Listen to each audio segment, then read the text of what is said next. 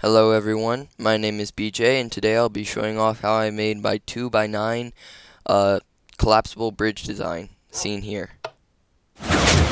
Now first off, let me say that a lot of people have been saying that they know how to make a 2x2, but they don't know how to make anything larger than that.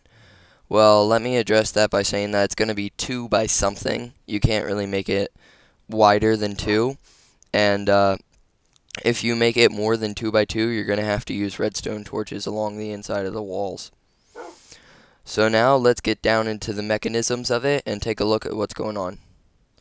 Alright, here we are down in the redstone wiring. This place is really crowded with a lot of redstone and pistons and stuff, and it's going to be hard to explain in this type of environment.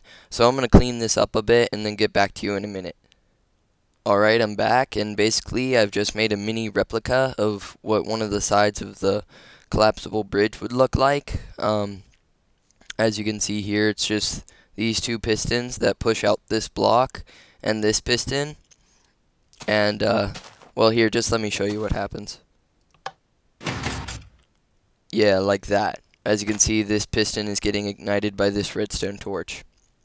And then when I turn it off, that happens. And so if you're paying attention to this redstone torch, you'll realize that when I pushed these both out, the redstone torch stayed on throughout the entire process. Yet when I retracted the bridge, the redstone torch went out for just a second. In case you didn't catch that, let's watch it again. Now, that is because when I'm pushing this block out, I really don't need anything to happen to the redstone torch. I need that to ignite this piston. So I just leave it as it is. Yet when it's retracting, I need to take power away from the torch and then supply it again very quickly, because when I'm turning the redstone torch off, I am actually powering this block. So that means if this piston was right here and you were powering this block, this piston would extend. So when these two pistons are retracting it, that's when I take the power away. See? It ignites right before it gets back into spot. Otherwise it would extend straight up where it's at. So now you're probably wondering how I achieved this effect. So, this is how. Now, this is just an AND gate, an inverter, and an RX NOR latch, I believe it's called. Just all hooked up in a way to make what I needed to happen.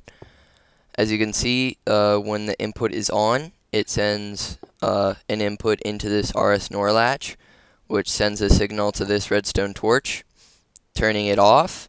And then when I turn the signal off, it sends a signal through here, turning this redstone torch off, giving a power through this torch, which sends a reset signal to the RS NOR latch and a signal to our output. As you can see, I'll try to face this way and hit the button. And this is what's causing the little delay, where the delay amount of how long it's on and how long it's off. Because here I can show you what would happen if we kept the torch off while we retracted the piston in by adding more delay to that. As you can see, when we flip it off, now it's going to break when we flip it back in. See how it did that? How the piston extended? See again? That's because the actual block was powered. And then if we reset this to 1, it works perfectly again. So yeah, that's how I made it. I'll give you a look at the full scale size, because it's a little different than this. It's obviously not in this small compact area, so I'll show you what it actually looks like on the bridge. So here we are back at the bridge. Now I'm gonna show you a little bit of what it looks like. Now the first thing you'll see is this AND gate, It's quite a weird little looking AND gate, but it allows me to turn the bridge on and off from both sides of it.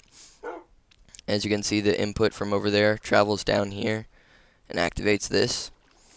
And then we come over here, and this is our redstone repeater, lighting all the 2 pistons on this side. And then we come over here, there's a little tunnel, and we go through here. And then it's lighting all the pistons on this side. And then we come down through this way, and it sends it through that little gate I showed you, except without removing any extra blocks. It's actually built into the ground. And then that just sends an output into here, where it goes through the torches. And that's how it was done. I hope this helped. I hope it was understandable. I know it's a little bit complex and hard to understand.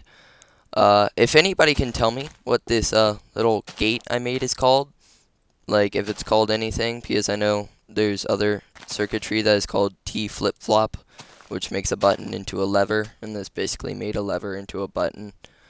So a reverse T flip-flop maybe or something. But yeah, that's how this was done, and I hope you can make your own. This was only 2 by 9 because I was just testing it out. You can make this a max of 2 by 15 without extending redstone power, because redstone only goes 15 blocks. So yeah, hope you can build this yourself now. Have a good day.